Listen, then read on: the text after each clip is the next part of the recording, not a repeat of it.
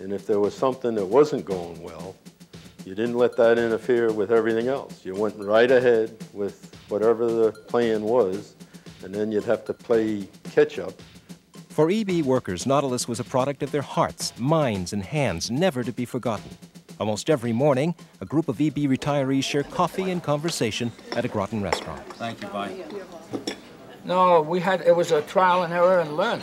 Yeah, it also introduced a lot of new trades. Yeah. Lead burners and laggers everything. And dosimeter readers. And there was an awful lot of new things that had to be developed. Machinery, methods. We learned a lot of new technologies, especially in the radiation fields and so forth, that we knew absolutely nothing about before we started. Whoever thought of X-ray on a pipe? Yeah. Then you had to X-ray all the wells and everything else. Yep. Ultrasonic techniques and things like that. The thing that was outstanding to me was security. I mean, every way you look was security. And you got security lectures, it seems like, once a week.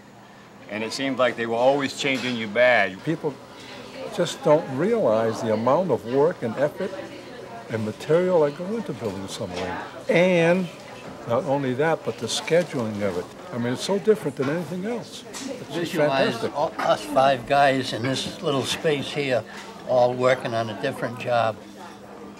We stand on each other's shoulders and step on each other and climb over each other. And we're hauling pipes and cables and all kinds of mechanical gear.